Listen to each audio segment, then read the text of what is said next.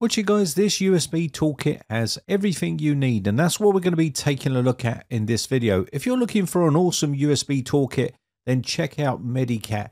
It's probably one of the best USB flash drives out there on the market, and I'm going to show you how to create your own. So I've got a 128 gigabyte SanDisk USB drive plugged into my computer, and what I'm going to do here is get this all prepped and ready for Medicat.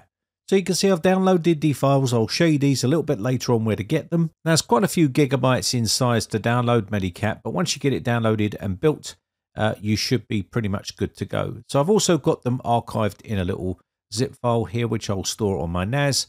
But basically, once you've got this done, we can delete these couple of little files down here, because these are the files that it creates once you've built your USB flash drive. And I've already built one, but I'm going to build another one just to show you how to do it. So what we need to do here is right click on this batch file here and run this as administrator. Now you may get alarmed about your antivirus program before you continue, and this is because of the nature of the program.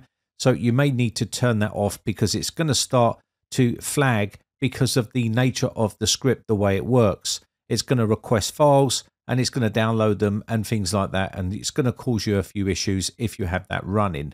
So now we've got this turned off. What I'm going to do here, you should see the welcome screen here. Just going to push enter and get to the terms and conditions. You don't have any terms and conditions. You run this at your own risk. Click on install Medicat, and this will start to download all the files that it needs to build Medicat onto your USB flash drive. Now, if you don't feel safe about turning off your antivirus, you can always do this on a virtual machine and basically turn off the antivirus on the virtual machine. It should be perfectly fine. So now we've got to this stage here, whereas it's going to say it needs to download and install Ventoy.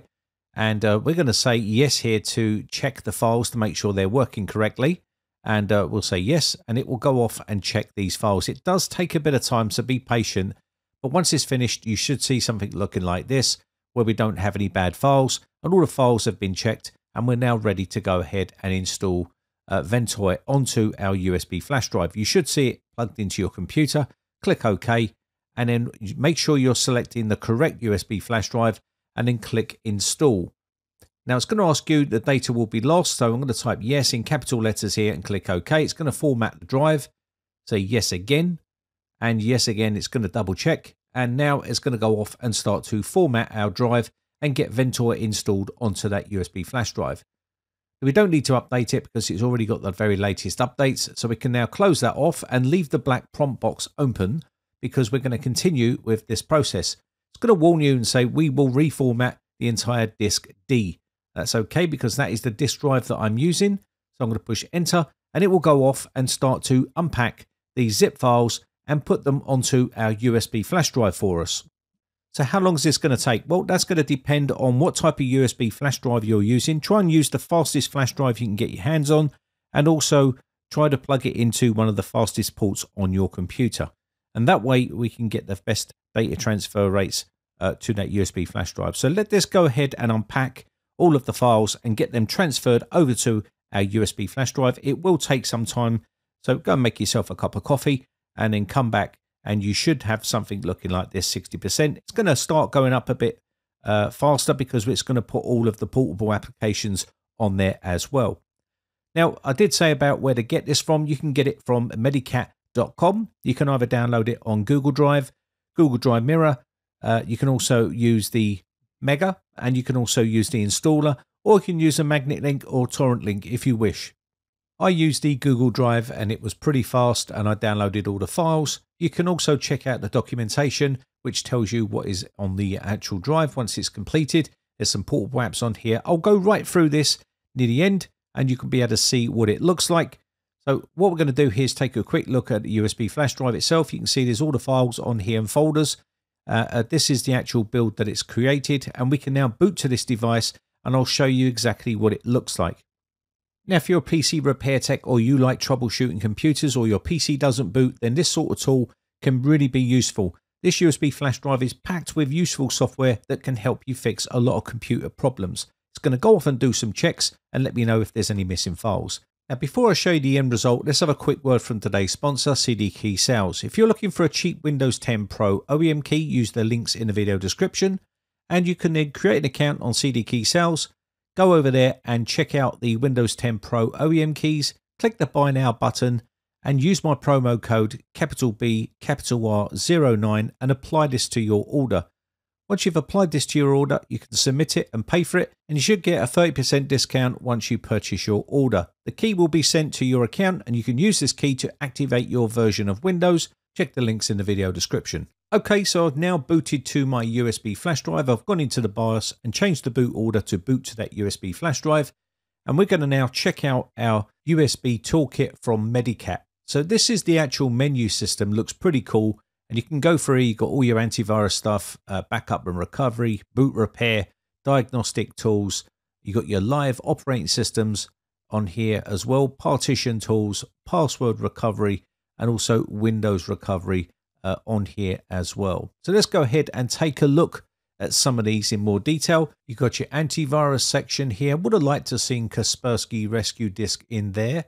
Also, we've got backup and recovery. There's a plenty of backup and recovery stuff here. I'll boot to one of these just to show you how it works. Let's go ahead and choose RescueZilla, and we'll click on this one and it will boot to RescueZilla.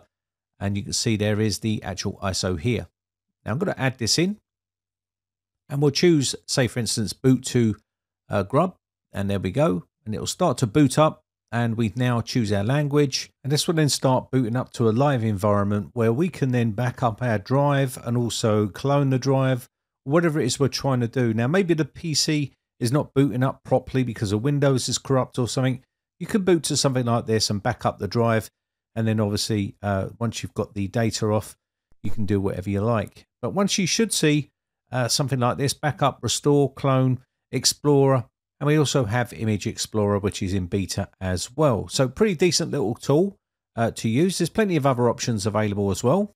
And you also have a desktop here where you can access the internet from a browser, and you've also got access to Gparted and a bunch of other little tools inside this rescue disk. So that is just this part of the Swiss Army Knife Rescue CD that we booted to. There is other options available on here. You got the Windows recovery section as well, which gives you Windows 8 recovery, Windows 10 recovery, and also Windows 11 recovery, which is very useful indeed. Going back, we'll take a look at also a live environment for Windows. You've got live operating systems here you can boot to. We also have loads of diagnostic tools and other things on here which we can use. Let me go into the live option here, and we're going to go to the mini Windows 10 here and boot to this here.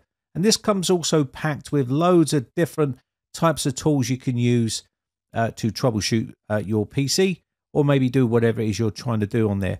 Recover data, all sorts of stuff. So let's let this load in. Shouldn't take too long because it's a mini version of Windows 10. So we'll let this boot up.